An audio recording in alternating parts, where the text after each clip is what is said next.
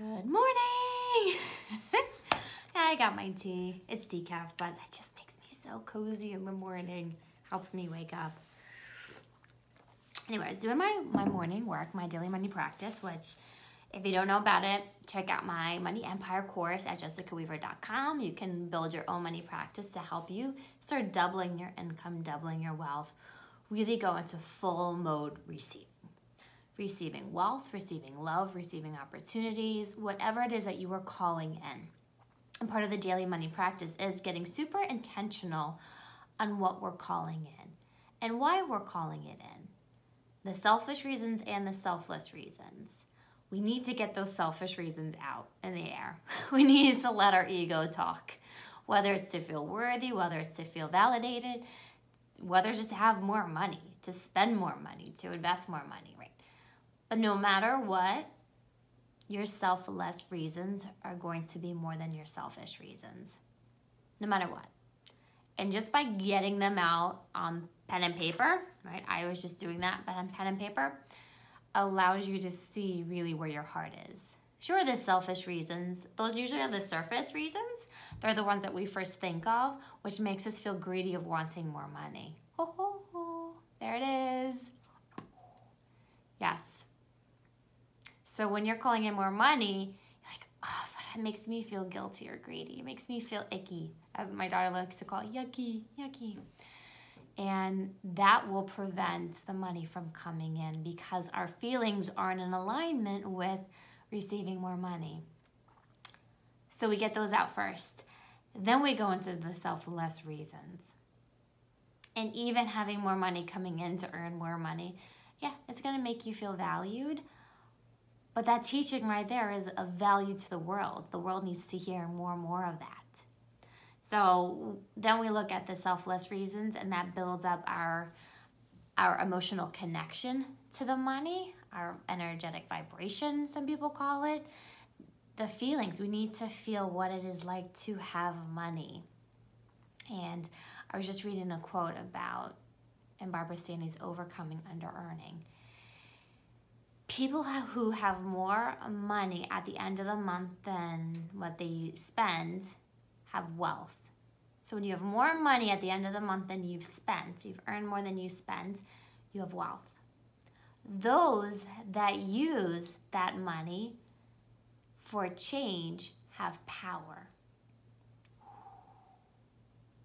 And this is big because I'm opening up a new level to Lift where I work one-on-one with people to get them to that place where, yes, they have their daily money practice. They are aware of their money now, what's coming and what's going out, their flow of money, starting to receive money. We then build their money empire, their platform to earn thousands of dollars, millions of dollars, even while they're at rest, even while they're sleeping or on vacation.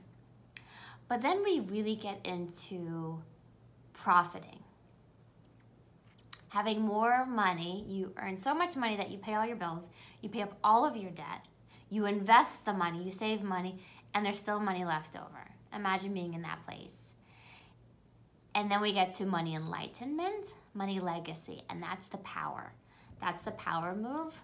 And I am so excited for this because I'm just like the change that we can have in this world when more women come to that money enlightenment state of life.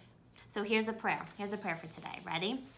Because these are some high level things that we are calling in as we get women to money enlightenment.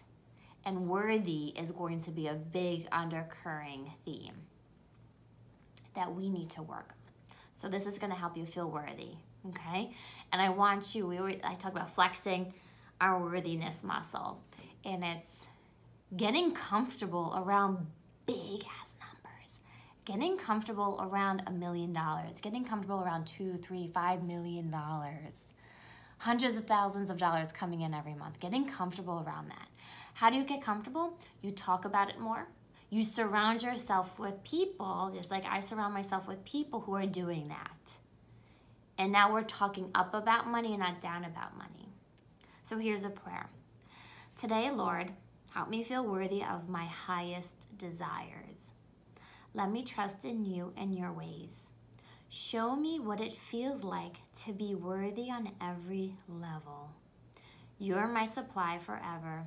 Amen. Show me what it feels like to be worthy on every level. That's a big one. Here it is. Worthy on every level. The more we can feel worthy and connect to that worthiness, the more we're going to draw it in. So that's why I talk about normalizing the things that we want to bring into our lives. Normalizing the $50,000 a month. Normalizing the $100,000 a month. It's not saying that we're not grateful for it. We are beyond grateful for it. We are so grateful for it. But it's like, oh, I just expect it to come.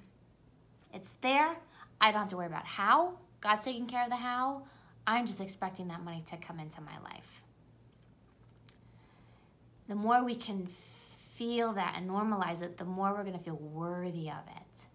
That's the shift. That's the shift I welcome for you today. If you're curious about our Lift course, we're relaunching it July. We're relaunching it July, but you can get our Money Empire course to get the groundwork moving because we still need that groundwork. We still need that daily money practice. All right.